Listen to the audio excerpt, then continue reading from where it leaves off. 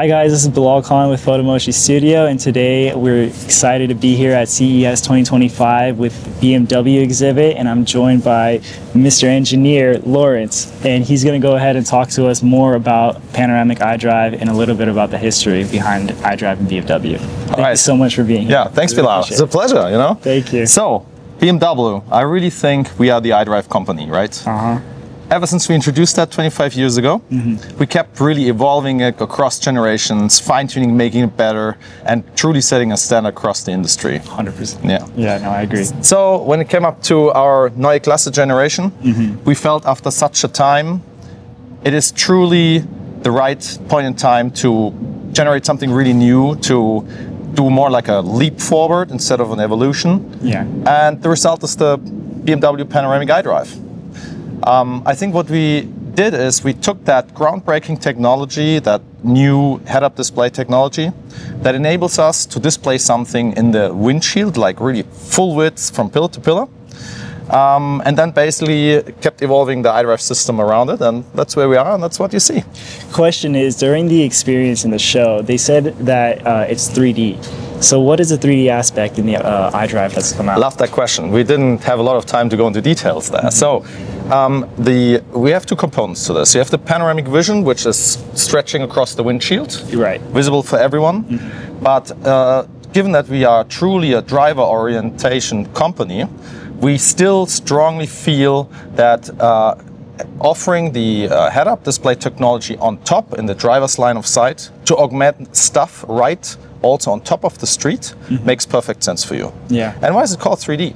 So we will be introducing a new technology with the Neue Klasse, where you have true tilted 3D image, meaning that the different areas in the display have a different focal length or distance from your eye, so that enables us to generate a much more, a 3D picture directly into your line of sight. That's amazing. I'd love to get to see a little bit more about that. All right, Lawrence, so can you show us a little bit more what you have for iDrive and panoramic views? Yeah, I'd love to. So have a look at this.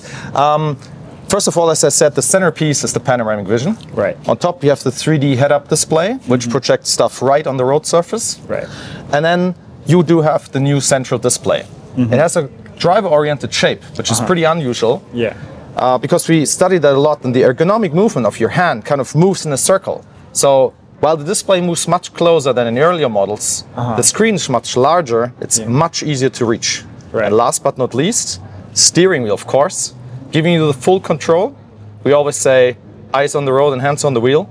So we do really believe in the value of hardware buttons, and we continue to provide them to the customer, right? Yeah. I mean, for the steering wheel, you have volume, you can activate the ADAS systems, obviously, you can access to last phone calls and to change your Spotify playlist and whatnot. That's still there with your hands on that wheel.